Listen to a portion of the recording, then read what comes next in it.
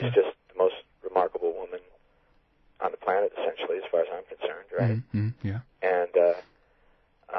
And I get to do my radio show.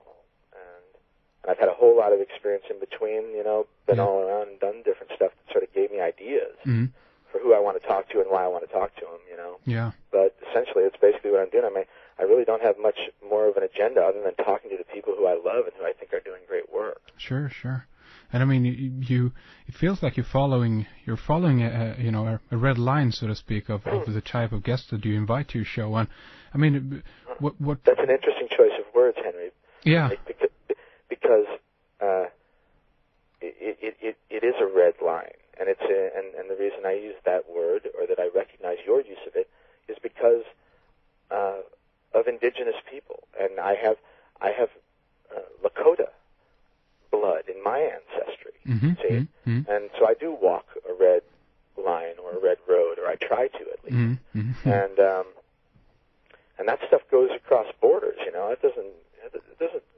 doesn't matter what a piece of paper says or what a line that's drawn on a map somewhere. Yeah. It's bigger than that, and it goes beyond that stuff. So sure, yeah.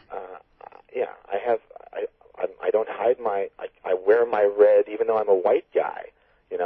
I wear my red if people are paying attention.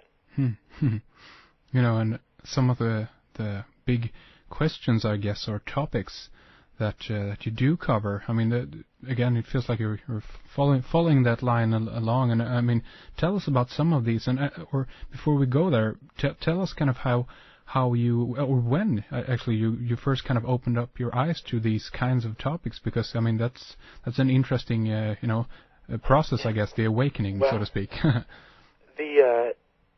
I guess everything begins as a child, and my formative experiences. I had a good family and all that, whatever that means. In other words, my parents were good to me. They provided a place that was safe, and they didn't hurt me. They loved me essentially. Even though my dad had lots of issues of his own, like so many men in our culture, drank too much and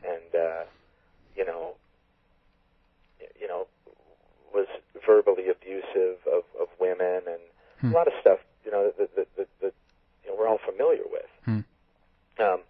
But the reason that men do this is because of their models. I mean, we're going on 4 or 5 generations now of very bad modeling.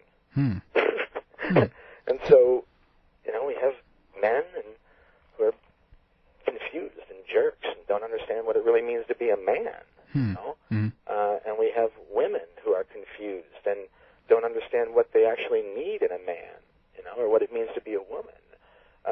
So we've got a whole bunch of confusion.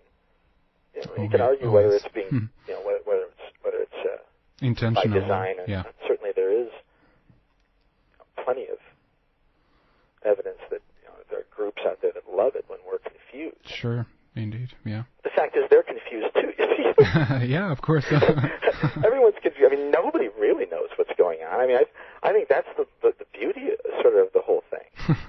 It's that everybody wants to think that someone's in control. In other words, it gives us some sort of comfort, whether it's the Greys or the Communist Party or the Vatican or the Masons or or whoever. It's like we want to think that someone's that the neocons, someone's in charge. The truth of the matter is that no one's really wants to face it, that no one's in charge.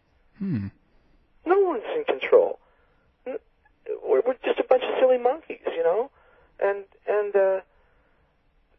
if anything's in control, it's the equations of dynamics and chaos, and then throw in the guy in mind, the imagination of nature, and this sort of thing. And I mean, I think that my friend Dennis McKenna really nails it when he says the monkeys only think they're running the show.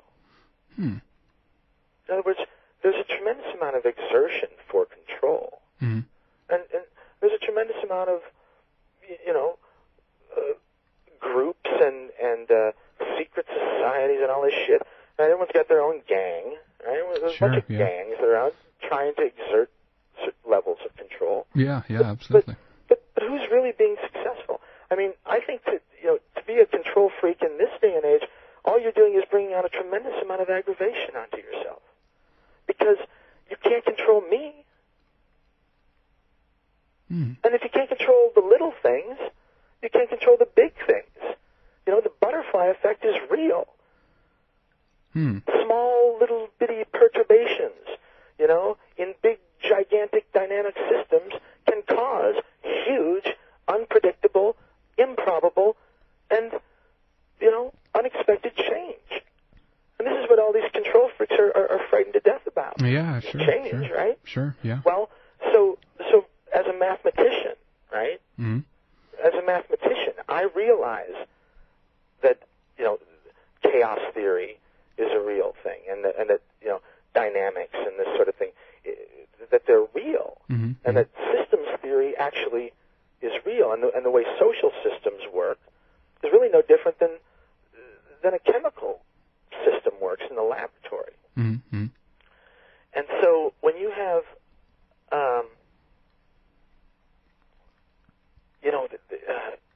let's talk about something for a minute, okay? Sure. About equilibrium. This is a scientific term, right? What's it mean? You know what it means. Sure. It means balance, essentially, right? Yep. Okay. Equality. Things are working well. Harmony is another word that's associated with this stuff, right? Well, equilibrium, when a system, and I'm talking in the chemical sense, but by analogy, all systems, right, including social systems, cultural systems, galactic systems, whatever, systems in general, they follow these rules. Well, when you have a system that's at equilibrium, it's very difficult to move it out of equilibrium. It takes a tremendous amount of effort, energy, in a particular vector, and it's hard because it's strong, right? Now, when you have and if you look at the opposite, right? You look at the counterintuitive idea of disequilibrium, chaos, basically, right? Well, when you have let's use the laboratory in chemistry setup as the example, but in chemistry, if you have a chaotic system, well, then anything goes. This is when the laws of chaos theory and dynamics really, shine, and where the butterfly effect becomes something that nobody can ignore, is that in a chaotic situation, a very small amount of energy in any particular vector, it's unpredictable, can bring about a brand new and unexpected equilibrium. And it doesn't mean it's going to be good, bad, or ugly. It just means that it can happen, right? And so, that's the way I look at control. I think that anyone that talks about everyone having all this control, they don't. I can still piss where I want. I can still talk my radio. I can still make love when I want. And you know what? They can listen in if they like. I got better things to do than worry about them. All I know is they can't touch me, obviously. I mean, obviously, because I'm here. And I'm doing my thing, and I'm unimpeded. In other words, my life, Henry, you know what I mean? As an individual, I do what I want. Sure. And trust me, I do some things and say some things that if all of this control was a real thing, well, I'd be in deep shit, my friend. I should be in deep fucking shit. All right? But I ain't. And that's so, people can make of that whatever they want to make of it. I think it's the Occam's razor answer. Is that that's right, because these people are really just chicken shit for the most part, and they've been depotentiated for the most part. And I think it's sort of on the way out, not on the way in. So I'm sort of doing my own thing and trying to help people do their own thing and be creative and do art and, grow things, You know, I see the dead animal, you know, laying in the pasture, you know, turning into shit and mushrooms growing off of it. You know? Mm-hmm.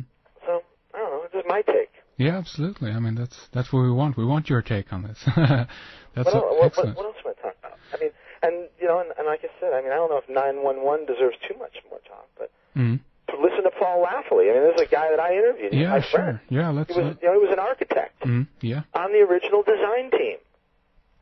I mean, he lays it out plain simple. Sure. There were charges that were built into the buildings. There was no news. This is no news fucking flash, Henrique. Anybody that was hanging around New York in the 60s knew this. That's the way they designed the buildings because, like Paul said, what brought down the World Trade Center towers, it was an act of extremism, but it was extremist capitalism that brought them down. Right? Not extremist Islam or Christianity or Judaism or any of this shit. It was extremist capitalism that brought them down. Right? There are extremist capitalists. Oh yes, yeah. You know, we should bring that into the vernacular. You know, there are people that will do anything for money. Sure. I mean, they'll just do anything for money. You know, it's funny. You know our friend Kent Stedman, who's so wonderful and who you and me sort of connected through? Yeah, sure, yeah. And he runs this great website, right? cyberspaceorbit.com. Indeed, and yeah. it's an absolute inspiration. So he's been around for a long, long time, longer than I have. Shit, you know. He's 65 years old. He's talked to everybody. He knows everybody, Henrique. He knows everybody, right? They call him on the phone. He lives in his little cave in Seattle. See what I'm saying? Nobody messes with him, right? And he knows everybody, including, you know, the spookiest of the spooks, right? So everybody's hip to the game. It's just that the people that, you know, people out there in the public just decide if they want to capitulate or not. Yeah, but, sure. You know, I mean, for the most part, you can do what you want. I really do believe that. Yeah, indeed, and 9/11, you know, I mean, it was extremist capitalism that did it, and Kent, you know, I'm sorry to lose my track a little bit, but Kent had said, you know, he's talked to so many people that say that, you know, these robber baron types, you know, they don't really even do it for control or power as much as they do it for fun. That's what he said. He said they do it for fun. Okay. That's how disconnected they are with the whole business, I think. You know? Yeah, and doesn't the sense of you know, the lack from their part then of control come into the picture there, where, you know, I remember this, you know, really spaced out quote from actually the X-Files, but they were talking to, I think it was one of the Men in Black who talked that he was part, no, it wasn't one from the Men in Black, but anyway, he was part of a group who actually were involved in trying to figure out where, you know, the future, but the group, they come up to the point where their conclusion was the best way to predict the future is actually to make it happen or create it. Yeah. I mean, we all know that our actions have some sort of you know, result, and we see it day to day. In other words, you eat a hamburger and you're not hungry anymore. No meat. Right? Yeah, sure.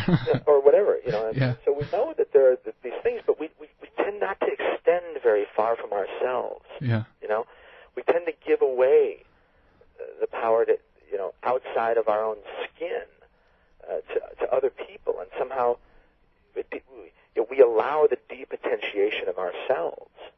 And I think when you exert your own, you know, just your own will in a culture, you know, where you're not bound, I mean, literally, you know what I mean? You can sort of do your own thing. Which doesn't mean it doesn't take a tremendous amount of courage, and it's not hard, and people don't have their own misery, and, you know, and all this stuff. It's not easy. Nobody said that it was supposed to be easy, right? No, exactly. Yeah, sure. But, I mean, it's just as easy to be a jerk as it is to try to be a decent person and try to tell the